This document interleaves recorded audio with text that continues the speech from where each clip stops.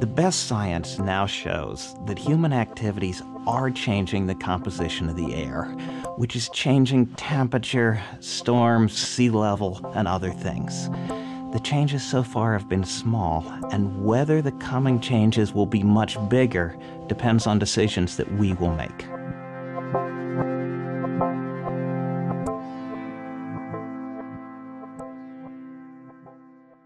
Burning fossil fuels for energy releases carbon dioxide. Consider your car. You do a fill up, you put 100 pounds of gas in, and you drive away. As you burn that 100 pounds of gas, you add oxygen, and that makes 300 pounds of CO2 that drift away in the atmosphere. If it came out of the tailpipe the way waste came out of our transportation 100 years ago, as horse ploppies, it's a pound per mile driving down the road. We would cover every road in America an inch deep every year. That may not seem like a lot, but that's the roads out in the desert. That's all the roads. And just think about jogging in it for a minute and think what it would smell like. And cars are just part of it. Anytime we burn fossil fuels, coal or oil or natural gas, we're putting carbon dioxide into the atmosphere. So carbon dioxide is invisible to our eyes. If we had special sensitive infrared goggles, we could see the carbon dioxide coming out of the tailpipes and drifting across the landscape, hanging like a pall over the planet. So what does this mean? Naturally, the sun heats the planet, the Earth sends energy back to space, and the atmosphere traps some of that energy and keeps the Earth warmer so we're not frozen and we can live here. As we add carbon dioxide to the atmosphere by burning fossil fuels, more of the sun's energy that the Earth is sending back to space is trapped by the atmosphere, and that makes us warmer still. So as we add carbon dioxide to the atmosphere, the world warms. We've known about the warming effect of carbon dioxide for almost 2 centuries. As we burn gas and oil and other fossil fuels and add carbon dioxide to the atmosphere, we expect the world to warm. The world is warming. Thermometers show this, even thermometers far from the heat of the city, thermometers in the ocean, deep in rock and in soil, aloft on balloons. Even special thermometers on satellites looking down on the Earth show the world is warming. The permafrost is melting. Sea ice is disappearing. Glaciers are shrinking, even those getting more snowfall. Here is the Muir Glacier in Alaska, photographed in 1941.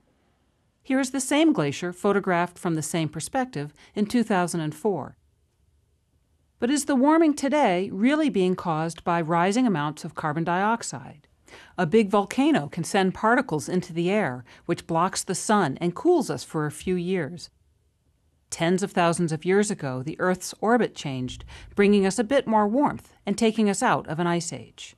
Many things can cause climate to change. Geologic observations show us that ancient climate has ranged from cold to hot and back again over millions of years. But what about today? Are natural processes causing the world to warm?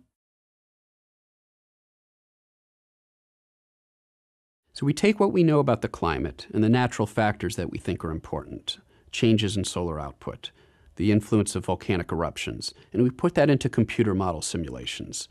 The simulations are then able to reproduce the temperature changes that were actually observed and measured up until about 1900, but they cannot reproduce the 20th century warming.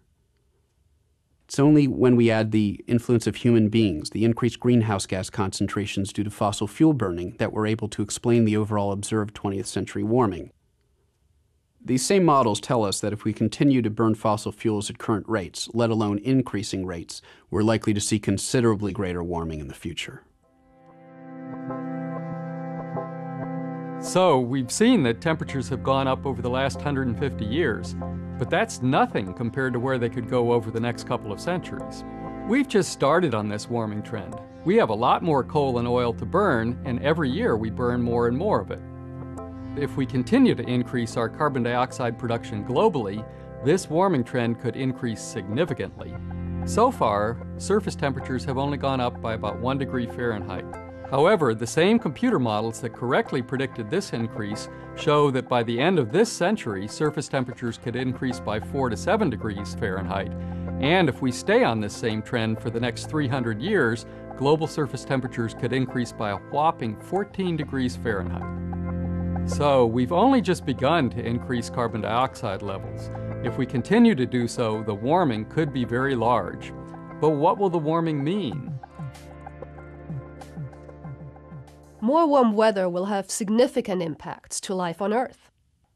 As glaciers melt and the ocean water warms and expands, sea levels will rise. For instance, with a 5-meter rise in sea level, almost 1/5 of the state of Florida may be covered with water. Almost 1/4 of the state of Louisiana will be affected, and let's say 1/3 of a low-lying country like Bangladesh will be affected. Now, with a sea level rise of 25 meters, almost all of Bangladesh may be underwater, and most likely, most of the American West Coast may be underwater as well. Tropical diseases most likely will spread into new territories, such as malaria in Europe and the United States. And transmission rates are likely to increase, and in some cases, as in Europe, are likely to double. Also, many places where we grow our crops today may dry up during the summer.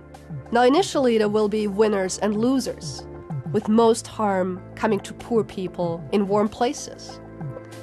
Africa is most likely the continent that will be most affected and most vulnerable, with more and more frequent droughts and floods to come. Yet, most studies show that harm will spread until it affects almost everyone, almost everywhere. Past greenhouse gas emissions have already caused sizable risks for future generations. What are we to do now? In the past, societies have often chosen to reduce pollution in order to increase welfare. We have chosen to introduce sewers in order to reduce the risk due to human waste. Or we have chosen to change the way we do air conditioning and spray cans in order to reduce the risks of the ozone hole. In a similar way, reducing greenhouse gas emissions changes and reduces the risks of future climate change. How can we reduce greenhouse gas emissions? There are several ways. Right now, we can switch to fluorescent light bulbs, or we can take the bike instead of the car. We can start to sequester greenhouse gases into the ground. In the long run, we can substitute fossil fuels with energies derived from the wind, the sun, or biomass. The evidence suggests that the costs of reducing greenhouse gas emissions are less than the costs of inaction. So what does this all mean? The people, the policymakers, have paid scientists real money to find out what is likely to happen. We see humans changing the composition of the air. We see this affecting the climate, the temperature, the storms, the sea level. The science is good. The data are there. This is real. It's real. It's real. There are solutions. There are things that can be done. The science is solid. It's now back to the people, back to the policymakers to decide what to do.